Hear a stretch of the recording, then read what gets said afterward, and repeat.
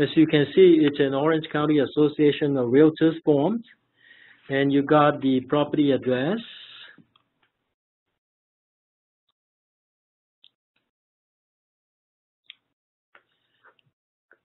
The first disclosure has to do with the Tustin Marine Helicopter and El Toro Marine Base. Now, if you have never been to Orange County, you're probably not aware that in Orange County, there is some military bases in Orange County. One of them is the El Toro. And it says here, buyer and seller advise that the Tustin Marine Helicopter Base and El Toro Marine Base, the marine bases, have been closed by the Department of Defense. The Tustin facility is being developed by Centermac and Shea into the Tustin Legacy, a mixed-use community with office, commercial, and retail space, and up to 4,500 homes. The El Toro Marine Base has been sold to Lennar and a development including up to 3,450 homes. Industrial and research and development entitlements, retail and office space is planned. Buyers should contact the appropriate city government or developer for more information about these projects.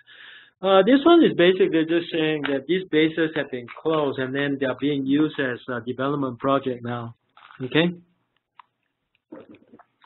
San Onofre Nuclear Generating Station songs notification. If you ever drove from Orange County to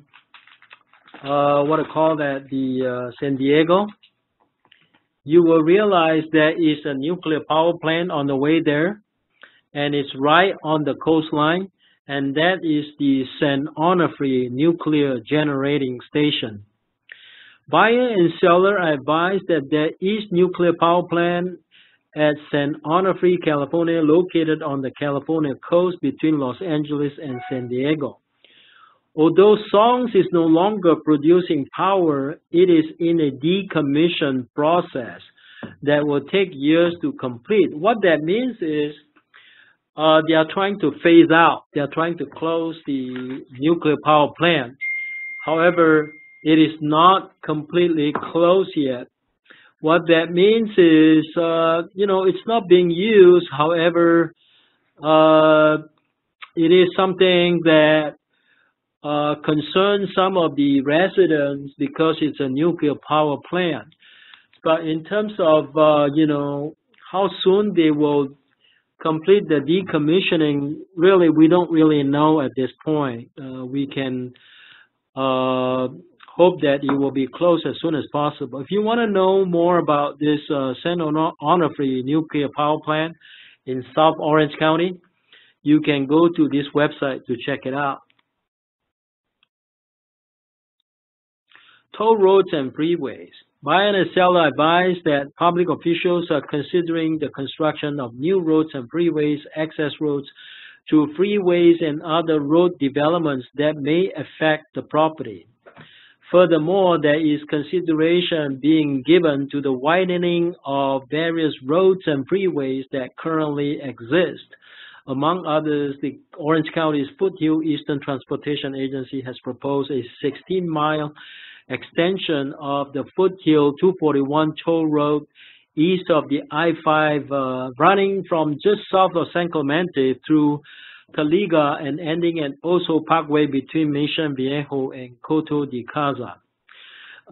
This is just basically to disclose to the buyer that there is a new proposed extension of the Foothill toll road, which is a 16-mile extension. Transportation corridor. Buyer and seller advise that the property must be located in an area where public authorities are completing construction or extension of freeway or other transportation projects. Plans for exact locations and extent of these projects may change before completion. It is recommended that buyer review Caltrans city or county documentation dealing with the proposed projects. Further, buyers advise that subject property may be located in the vicinity of the eastern San Joaquin Hills or Foothill transportation corridors. This is just to essentially give warning to the buyers that perhaps they need to be aware that there might be transportation corridor, which may or may not be a good thing for the buyer. You know, we don't really know. Okay.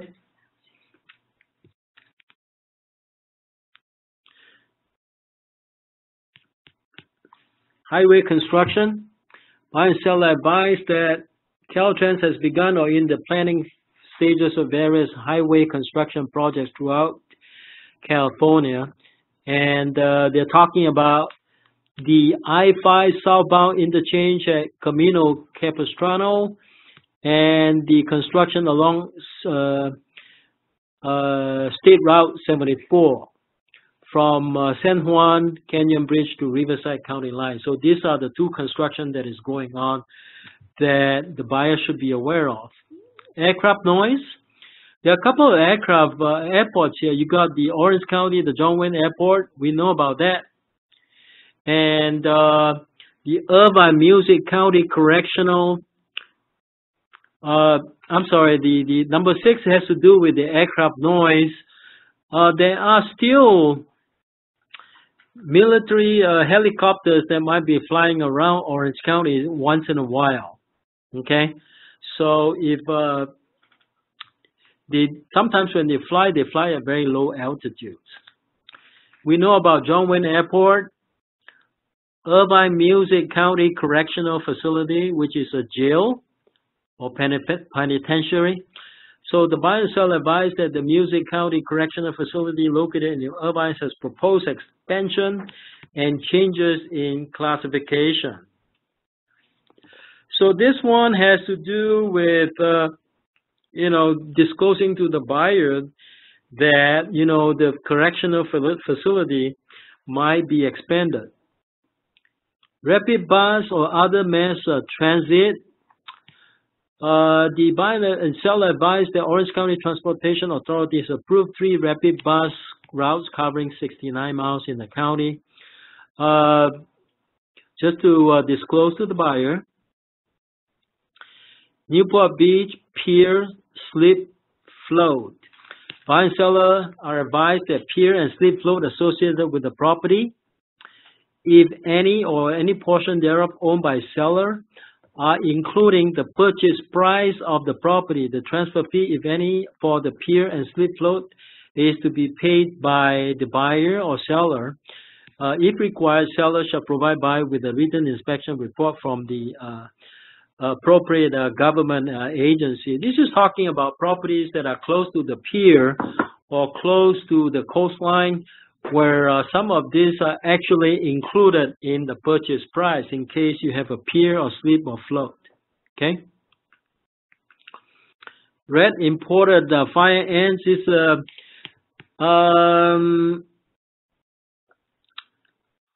fire ants have been discovered in Orange County, so they are making disclosure to make the buyer aware that there are fire ants in Orange County. California Coastal Commission. Buyer and seller advise that development and or construction on the project may be subject to the jurisdiction and requirements of the California Coastal Commission and or County of Orange. Now, if you've never heard of Coastal Commission is a governmental agency that has jurisdiction over shoreline or coastline development. There is a Half Moon Bay project that I might be involved in. We submitted the LOI that was already accepted. And that's a project that involves 80 units of single-family residence. And that's the one that is going to involve Coastal Commission during the planning phase. But this is disclosed here because Coastal Commission actually has jurisdiction along pretty much the entire California coastline. And development of any project may be subject to the jurisdiction and the requirements of the Coastal Commission and or County of Orange.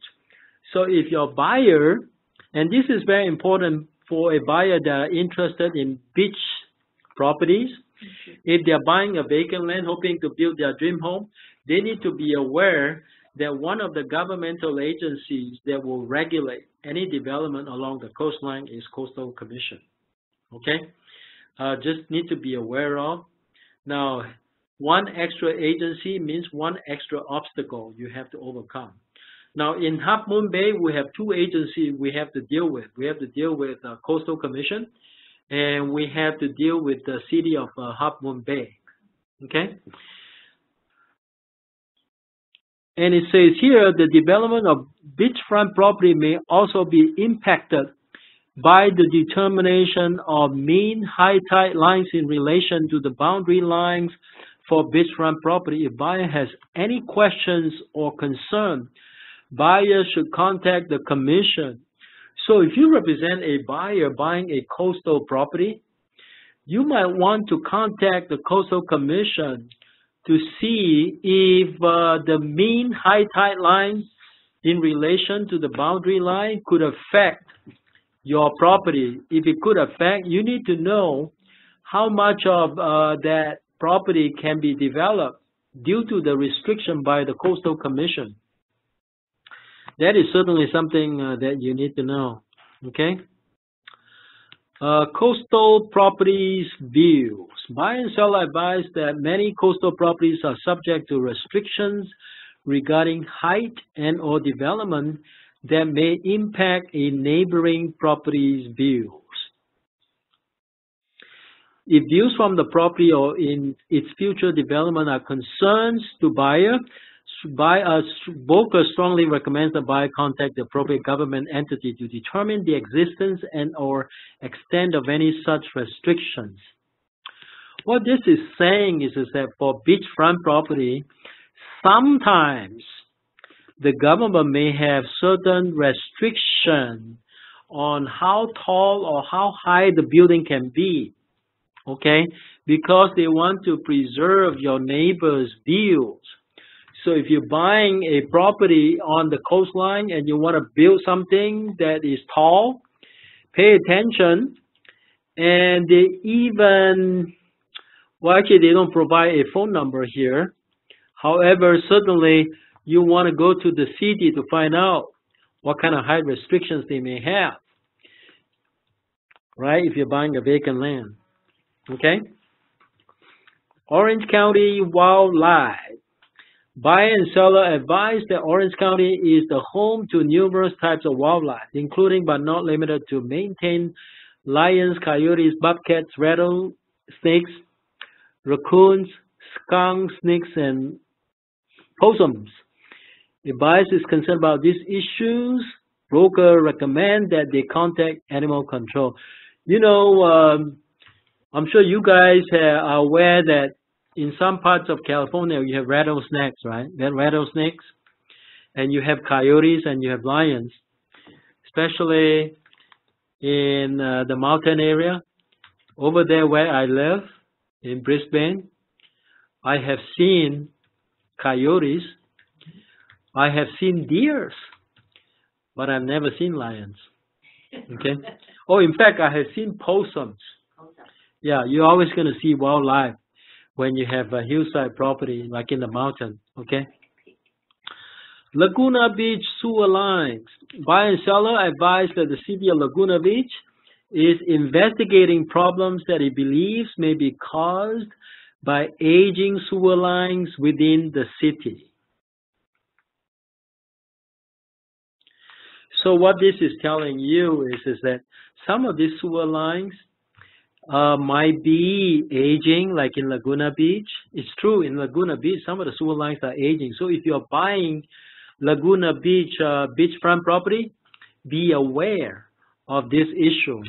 Buyer is further aware that at the end of the inquiry, the city may require the repair or the replacement of some sewer lines, and the cost of the repair or replacement may be borne in whole or in part by the affected property owner. So if you buy a coastline property, within the city of Laguna Beach, inquire if your buyer may have to bear some of this cost for repairing the old sewer line or the aging sewer line. Okay, so it's important for you to know that. You might not think this is important, but one of these days when you have a transaction in that area, it becomes important. Irvine Meadows Amphitheater. Buyer and seller advise that certain properties, specifically those located within the subdivisions of Quail Hill and Shady Canyon, are located in the city of the Verizon Amphitheater, a venue used for, among other things, concerts. Buyers therefore aware that noise from the amphitheater as well as traffic caused by event attendees may affect the use and enjoyment of the property. So if you're buying in the Quail Hill area or the Shady Canyon area, you want to find out how far is this amphitheater from your property. If it's very close, you want to anticipate noise that might come from the amphitheater whenever they have concert. Or if you're close to the road that goes into the amphitheater, you might encounter heavy traffic. So just to make the buyer aware, if you're buying in Quail Hill or Shady Canyon. Landfills and refuse disposal stations. Buyer and seller advise that there are several operating landfills in Orange County area, Brea, Irvine, and San Juan Capistrano, and several closed landfill sites and former refuse disposal stations. You know, if you go to Orange County, there are quite a number of landfills in Orange County. If you're buying in Irvine, you have the B Canyon landfill. And if you are buying in Brea, there is a landfill. I think it's the Orinda landfill in the Brea area. San Juan Capistrano, I don't know what kind of landfill they have there, but apparently there is also landfill. Now, some of these landfill may be closed, and some are still operating, so pay attention. You can go to the landfill website. In fact, if you click here, unfortunately I can't click here, okay, but if you click this website, you can figure out all the landfills in Orange County. So if you have a client that's buying in Orange County, that would be a good website to visit. Multiple homeowners associations. Buyer and seller advise that certain properties in Orange County are subject to multiple homeowners association, which may impose restrictions on the use and or development of the property and may charge separate and independent dues. You know, like you go to big development project like Shady Canyon, they have multiple HOAs. So in a big development project, be aware, sometimes there are multiple HOAs, okay? This is just to advise the buyer. Could you be subject to more than one HOA? Most likely not, but there's no guarantee that it won't happen, okay? Lifestyle fees. Buyer and seller advise that HOA, including those at Talaga and Ladera Ranch, charge a lifestyle fee on the sale of the property within their developments. These fees vary and are subject to change. The range is from 1/4 to 1/2 or 1% of the sale price of the property. So if you're buying in Ladera Ranch, don't forget to check the HOA to see if they have lifestyle fees. It's just an additional fee that they have to be paid, okay? And who pays for these fees?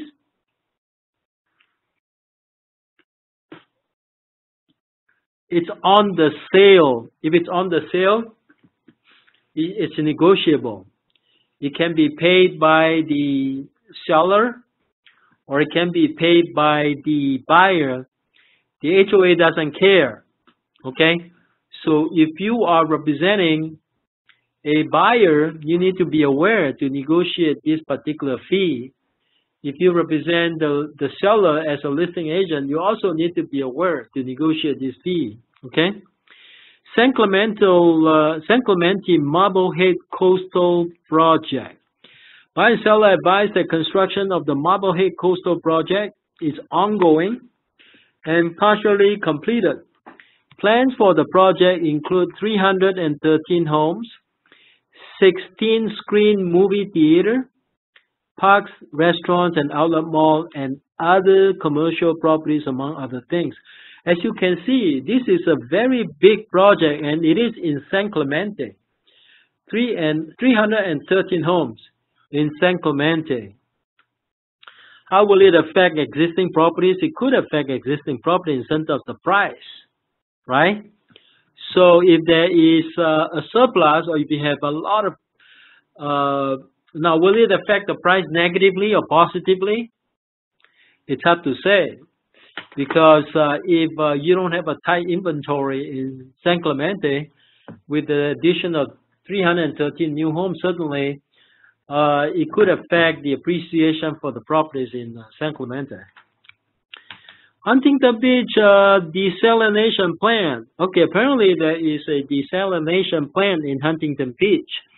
If you don't know what a desalination plant is, you know seawater contains a high content of salt. How can you make it into drinking water? You desalinate. So you put it through the desalination plant. So Huntington Beach has a desalination plant proposal. There's a proposal to build a desalination plant within the city of Huntington Beach in the industrially zoned area along Pacific Coast Highway at Newland Street. Okay? Just to make the buyer aware. Newport Beach Ranch. Buyer and seller advise there is a proposed 402.3 acres development generally located north of West Coast Highway, east of the Santa Ana River and South Talbot Nature Preserve and west of Superior Avenue, which consists of open space, parks, retail, commercial, hotels. Again, another huge development. And this is in the Newport Banning area. To be honest with you, I'm not exactly sure where that is at, but you can check it out yourself. Okay? So these are all the disclosures that we need to study today. And that concludes the WebEx training today. And thank you, everybody, for showing up.